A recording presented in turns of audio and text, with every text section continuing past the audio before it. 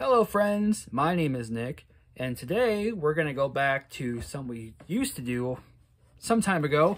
If you recall on this channel, years ago, I used to do Japanese snacks unboxing with my monthly Japan Crate subscription. And I haven't done a YouTube video in a while, specifically also a unboxing video. So I figured it'd be kind of fun to get back into that. So I ordered myself some snacks from Australia, this Happy Tucker. As you can see, this is the country of Australia with their flag overlapped with the Union Jack, similar to that, because Australia was, of course, a former British colony and later Dominion within the British Empire. Now, on here, I'm probably not going to try these individually. That will probably be on my TikTok, because I'm the youngest teenager in town. Or the oldest teenager in town, I'm sorry. But I looked through here before, like online. I got this on Amazon, by the way, just to like see a general glimpse. But I don't quite remember because I looked a while ago. So as you can see, a lot of stuff in here. Now, obviously, the most stereotypical Australian snack is, of course, Tim Tam, which is this sort of the biscuit, which biscuit is what we would call here in the States a cookie, because like most other English-speaking countries in the world, Australia defaults to British English, also known as Queen's English and Oxford English, if I'm correct. But Tim Tams, of course, are biscuits, and they're just, this one's got a caramel in it.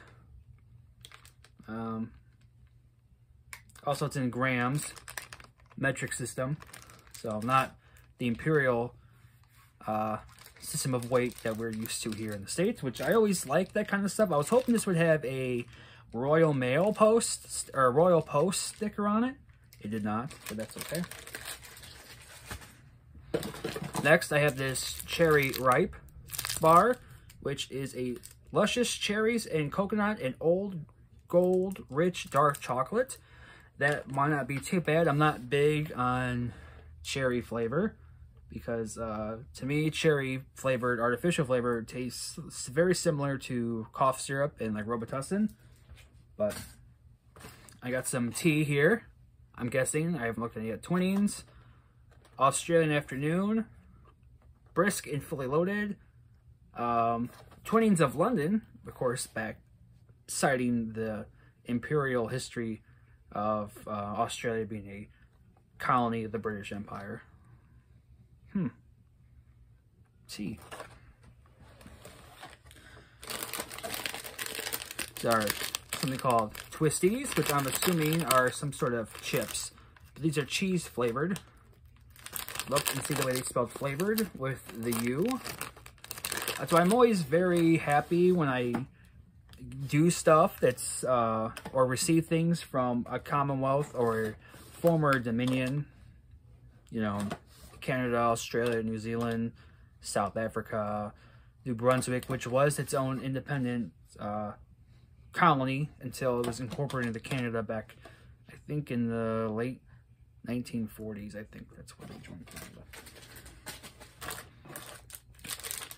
Wagon Wheels, original, which looks similar to a moon pie, chocolate coated marshmallow and jam. So yeah, I think it's like a moon pie, but with some jelly. It is typically a biscuit, so it's like a cookie. I think my father-in-law would probably like this. We have some here called Tiny Teddies, chocolate flavor. I'm assuming that just by the way that they feel, do they still make the like Teddy Grams? I don't know if they still do or not, but I assume they'd be very akin to those. And then this was the one I was actually, oh, I'm sorry.